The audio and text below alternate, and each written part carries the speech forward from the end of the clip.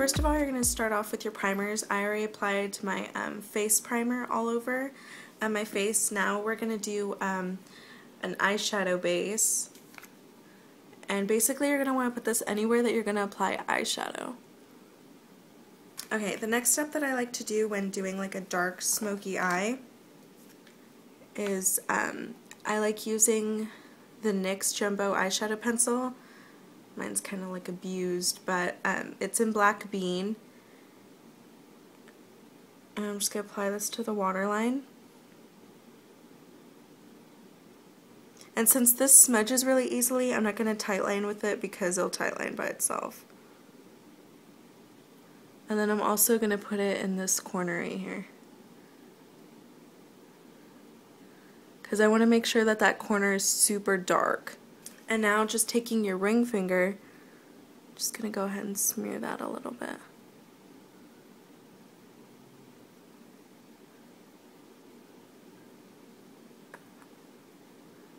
And this doesn't have to be perfect or anything, but you just want to make sure that it gets everywhere that you're going to apply that black color. And you're going to leave the lid clean. Alrighty, now once you've done that, you're going to basically set that cream that we put down with a black eyeshadow. So I'm going to be using the NYX eyeshadow, and it's white, gray, and black.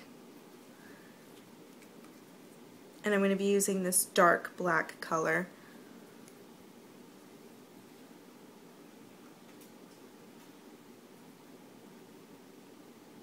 And what I'm doing is I'm just dipping the brush into it and then I'm patting it down, just so we get less fallout and less of a mess. And I'm going to be really hesitant on opening this because it spills everywhere. And this one, the color is 24 karat gold shimmer powder. But another dupe to this one is actually Hypergloss by Victoria's Secret. So if you want to go out and get that, I'd recommend it.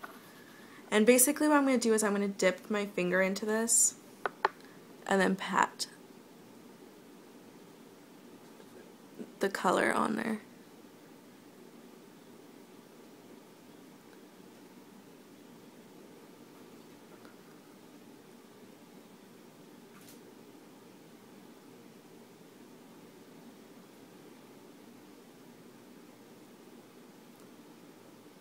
The liquid eyeliner, I'm going to be using Wet n Wild's Mega Liner, and the reason I'm going to be using this is because of the brush, and you can get a really nice precise cat eye with that, so I'm going to use it. I'm just getting them really close so you guys could see what type of eye I'm doing.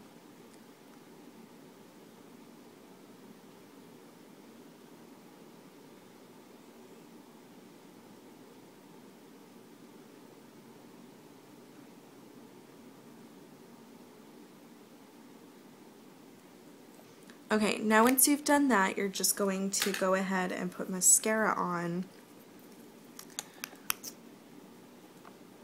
So here I'm using like a mousse foundation, and if you want something similar to this, it would be, I have it like right next to me, the L'Oreal Paris Mousse Souffle, or Magic Souffle. That's the same as this one, this MAC one. So basically going to put my sponge in this and then just tap it on. And now for your false lashes.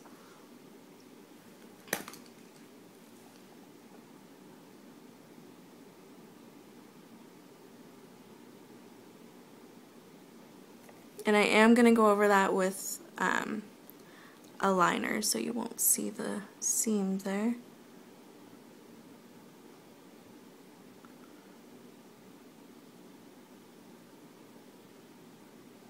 So let me get that liner again, and I'm basically going to draw a line on top of those lashes and anywhere where it doesn't look black, so that they look like yours. Okay, now because we have such heavy eye makeup, we're going to want to kind of slenderize the face, so I'm going to be using Physicians Formula little bronzer, and it comes with a little brush. I'm just going to use that. And I'm just going to follow my natural cheekbones with that. And then I'm going to go under the chin, the sides of the nose, and then the sides of my forehead in like a C shape so that they kind of blend together.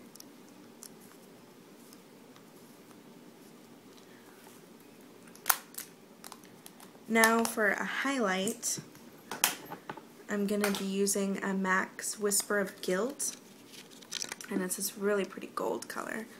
And I'm going to put this anywhere where you normally get dewy. So, I'm going to put it on the tops of my cheeks. I'm going to kind of use this as a blush too, so that's why I'm going a little fat with it, but you definitely don't have to go as big with it. And then I'm going to put it just a little on the top of my nose, the middle of the chin, and then right here in like this little heart shape that you guys have. Just blend that out. Okay, now last is lips, and I'm just going to be using Creme de la Nude by MAC. It's this really pretty nude color.